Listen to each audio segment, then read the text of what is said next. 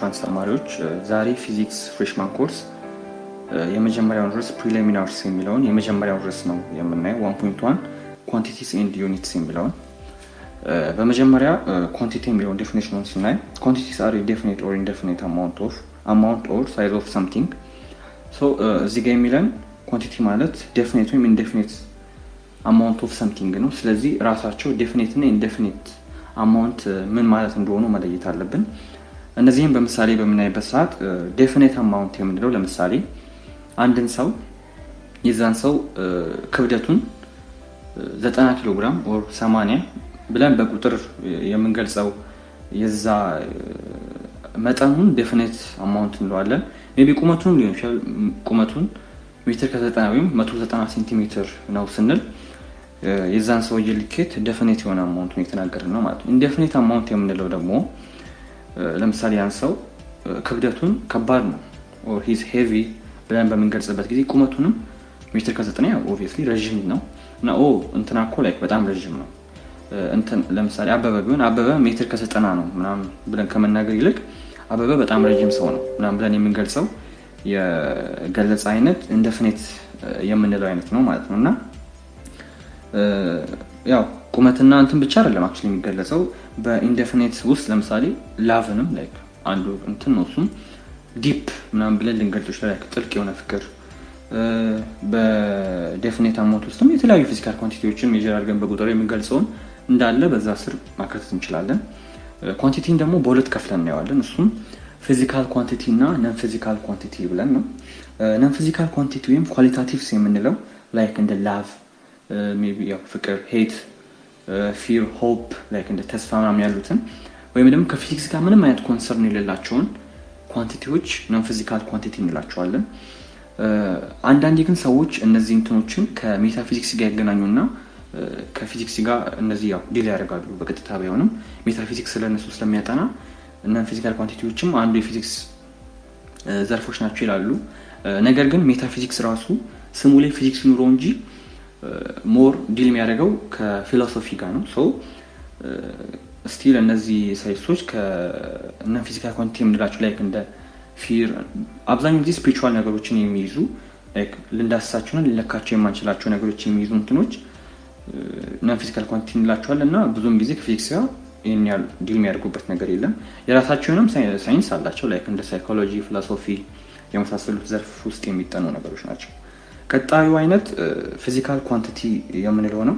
ይህም ደግሞ it's a quantity that can be measured by defining units and that can be measured using measuring instruments በሜዠሪንግ ኢንስትሩመንት የምንለካውና የራሱ የሆነ ዩኒቶች ያሏቸውን ኳንቲቲዎች ፊዚካል ኳንቲቲ እንላቸዋለን። ለምሳሌ ስፒድ ኦፍ ሳውንድ ማየት እንችላለን። ስፒድ ኦፍ ላይት ሜቢ ማስ ማንኛውንም ለክተን በቁጥር ልንገልጻቸው የምንችላቸውን ነገሮች ፊዚካል ኳንቲቲ እንላቸዋለን ማለት ነው እና ከነዚህ ጋር ነው በፊዚክስ ስር እያወራን የምንሄደው። ፊዚካል ኳንቲቲን ደግሞ ስንገልጽ ለምሳሌ አሁን ስፒድ ኦፍ ሳውንድን ብናይ ስፒድ ኦፍ ሳውንድ በሰከንድ ወይም ደግሞ ስፒድ ኦፍ ሳውንድ ራሱ 331 ሜትር ፐር ሰከንድ ነው ወይም 331 ሜትርን በአንድ ሰከንድ ይሄዳል እና ይሄኛውን ደግሞ በዚህ ኤክስፕሬሽን በሚገልጽበት ጊዜ በውስጡ ሁለት ነገሮችን ይዛል። እሱ ማግኒቲዩድ ወይም ኑሜሪካል ቫልዩን እና ዩኒቱን። ኑሜሪካል ቫልዩ ወይም ማግኒቲዩድ የምንለው በቁጥር ጽፈን የምንገልጸው የኤክስፕሬሽኑ አንዱ አካል ነው። ለምሳሌ በ331 ሜትር ፐር ሰከንድ ውስጥ 331 እሷ ኑሜሪካል ቫልዩ ወይም ማግኒቲዩድ ስትሆን ሜትር ፐር ሰከንድ ደግሞ ዩኒት ነው። ዩኒት ስለዚህ it's a measure unit is a standard by means of which the amount of physical quantity is expressed የሆነ ፊዚካል ኳንቲቲ ኤክስፕረስ የሚሆንበት እንትን ዩኒት እንለዋለን ማለት ነው። ለምሳሌ 331 ነው ለብቻው ብናስቀምጠው 331 ምን ግን 331 ሜትር ፐር ሰከንድ ሲሆን it's a speed or ደግሞ it's a velocity ብለን ያው ቬክተርና ስካላር ቢሆንም ስቲል ተመሳሳይ ዩኒት ነው ያላቸው ብለን እንደዛ መለየት እንችላለን። ሜቢ 331 ኪሎ ግራም ቢሆን ይሄ የሆነ ነገር ማሱ ነው። 331 ሜትር ቢሆን ኦኬ እዚህ ጋር ዲስታንስ ነው ሜዠር ይደረግልን ያለው ብለን እንደዛ መግለጽ እንችላለን። ስለዚህ ፊዚክስ ዊዛውት ዩኒትስ በጣም ሚኒንግለስ የሆነ ነገር ነው እና በጣም ፊዚክስ ውስጥ ማተር የሚያደርግ ነገር ነው ዩኒት ማለት። ምክንያቱም ለምሳሌ አሁን ስፒድ ኦፍ ላይት እንደሚታወቀው 3 times 10 raised to 8 ነው። ስለዚህ የሆነ ሰው 3 times 10 raised to 8 ብቻ ብሎ ቢያቆም ምንም የሚገልጸው ነገር አይኖርም። ግን 3 times 10 raised to 8 ሜትር per second ቢል ኦኬ 3 times 10 raised to 8 ወይም it's around 300 million ሜትርን በሰከንድ የሆነ ነገር ይጓዛል እያለ እየነገረን ነው ማለት ነው። ስለዚህ በጣም ቢግ ፓርት ኦፍ ኢት። ሌላው ሜዠርመንት ነው። Measurement is a process of finding the size or an amount of physical quantity using a standard unit for that quantity. Measurement የምንለው ያው በአማርኛው ልኬት የምንለው ሲሆን ለአንድ ነገር በተሰጠው ስታንዳርድ በሆነው ዩኒቱ ያን ነገር መለካት ነው። እና ብዙ ጊዜ ሜዠርመንት እና እንትን ሰው ያምታታል። ለምሳሌ የአንድ ቴብልን ርዝመት ለመለካት ብዙ ያው ኤንሸንት ትራዲሽናል የሆኑ የርዝመት መለኪያ እንትኖች አሉ ላይክ እንደ አርም ምናምን እና አርምን ተጠቅመው ይክንደን ማለት ነው ሰዎች ሜዠርመንት ሌንግዝን ይለካሉ። ለምሳሌ የሆነ እንትንን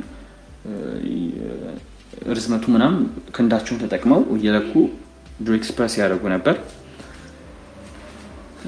እና ይሄኛው አይነቱ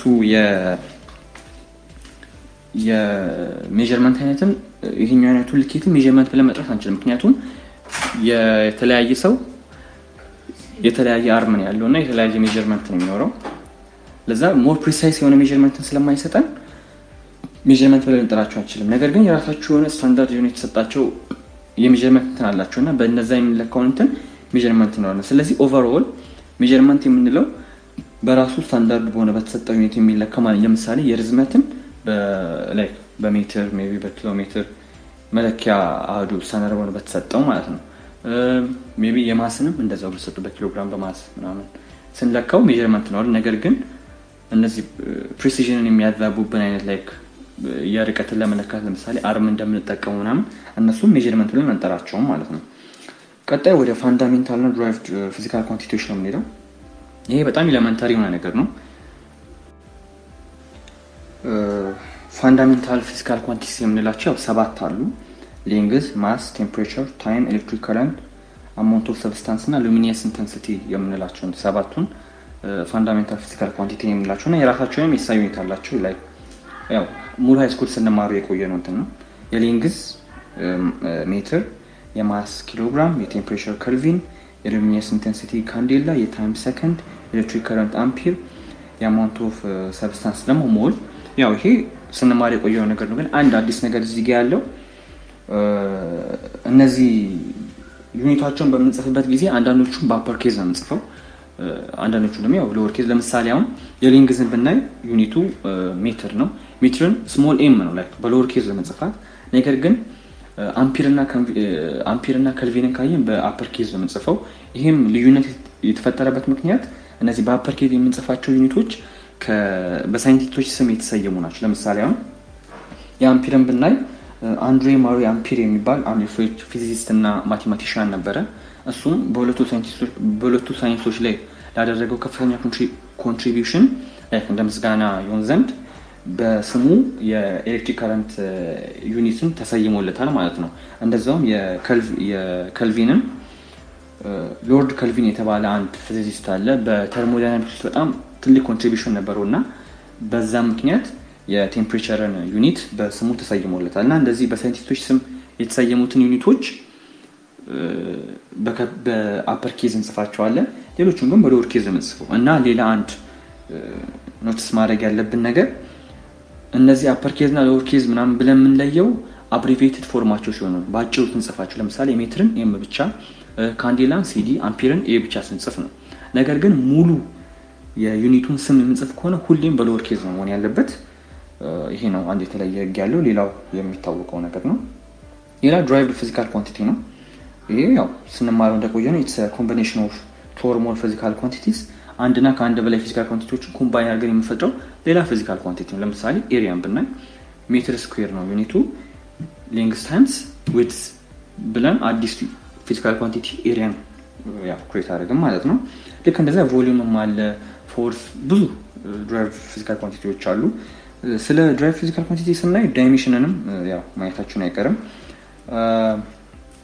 ዳይሜንሽን የምን ለምሳሌ አሁን ኤሪያን ብናይ ኤሪያ ሃስ ቱ ዳይሜንሽን ኢን ሌንግዝ እንደዚህ ብለን የምንገልጸው በመጀመሪያ ስለ ዳይሜንሽን ስናወራ ስኩዌር ብራኬት ነው ብዙ ጊዜ ዳይሜንሽን ለመግለጽ የምንጠቀመው ነገር ግን አሁን ለምሳሌ እስቲ የቮሊዩምን ብናይ ቮሊዩም ፎርሙላው ሌንግዝ ታይምስ ዊድዝ ታይምስ ሄይት ነው ሶ ዩኒቱ ሜትር ኪዩብ ነው እና ብዙ ጊዜ ፓወሩን ነው ዳይሜንሽን ለመግለጽ እንትን የምንለውና ሶ ቮሊዩም has three dimension in length እንዳለን maybe forceንም ብናይ force has one dimension in mass one dimension in length and negative two dimension in time ያው ኔጌቲቭ እዚህ ጋር እንትን ያለችው በመጀመሪያ የፎርስ ዩኒቱ ኒውተን ነው ኒውተን ወይም ኪሎግራም ሜትር ፐር ሰከንድ ስኩዌር ሁለት እንትኖችን ይዘልናል ኪሎግራም የማስ ሜትር ፐር ሰከንድ ስኩዌር አክሰለሬሽን ነው ስለዚህ አንድ ነው በየማስ እንትን ያለና ስለዚህ it has one dimension in mass then ራሱ ሜትር ፐር ሰከንድ ስኩዌር የአክሰለሬሽኑ ደግሞ ራሱ derived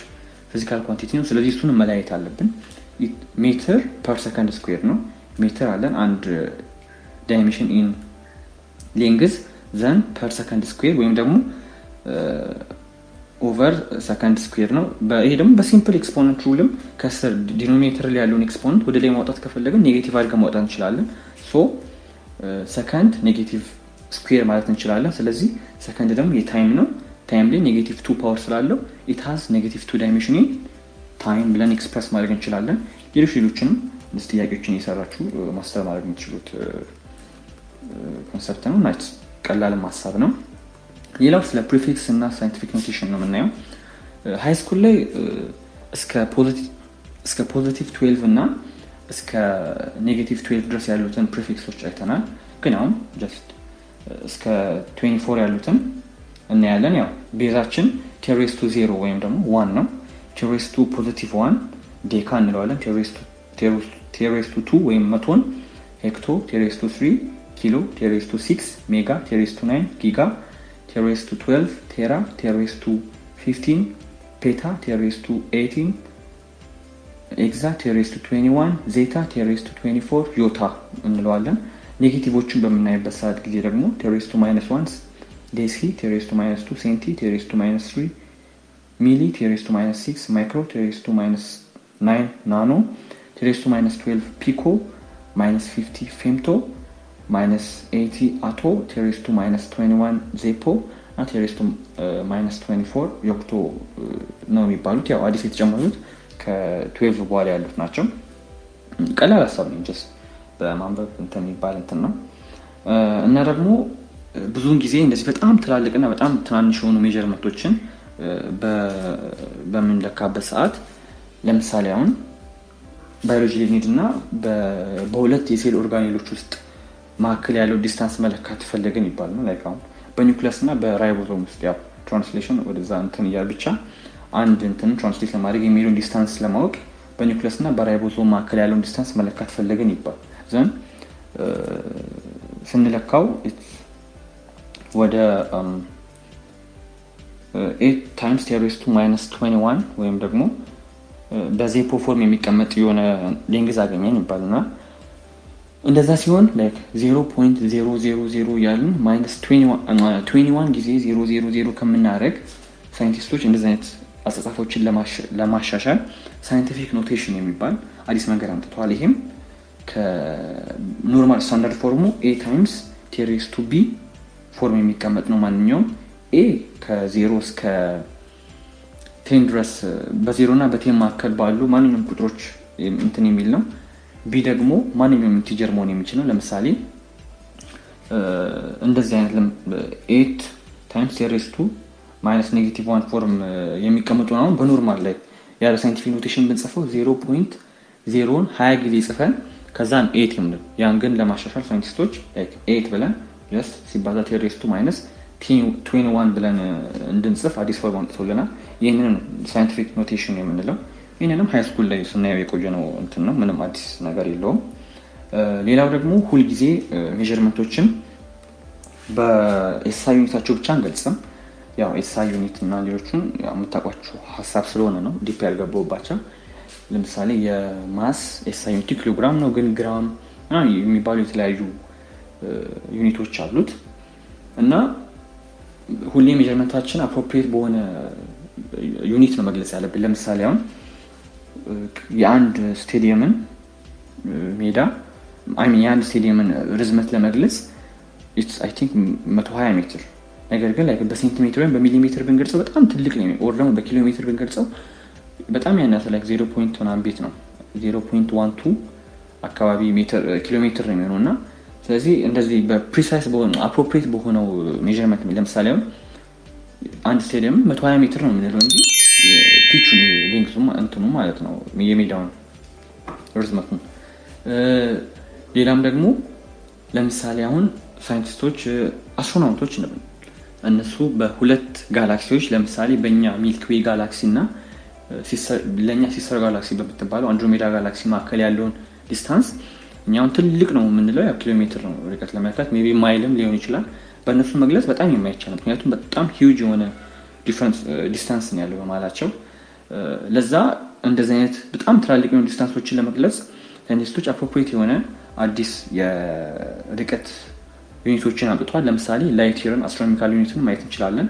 አንዱን ላይት ይርን ለምሳሌ አሁን ብናየው አንድ ላይት ይር ማለት አንድ ላይት ስፒድ ኦፍ ላይት ይታወቃል በሰከንድ የሚሄደውን የብርሃን ፍጥነት ይታወቃል አንድ በአመት ውስጥ ደግሞ ምን ያህል ሰከንድ እንዳለ ካልኩሌት ይደረግና ብርሃን በአንድ አመት ውስጥ ምን ያህል ርቀት እንደሚጓዝ ለማወቅ የብርሃን ፍጥነት ሲባዛ በአመት ውስጥ ያሉት ሰከንዶች ያን ስናደርገው በጣም ትልቅ ቁጥር ነው የሚመጣው ያኛውን አንድ ላይት ይር ብለው በጣም ትላልቅ ርቀቶችን ለመለካት ይጠቀሙበታል እና እንደዛም ሁሌም ሜዠርመንታችንን በኤስአይ ዩኒት ሳይሆን አፕሮፕሪየት በሆነው ዩኒት ነው መግለጽ ያለብን ለፓርት 1 ይሄ ነበር በፓርት 2 እንመለሳለን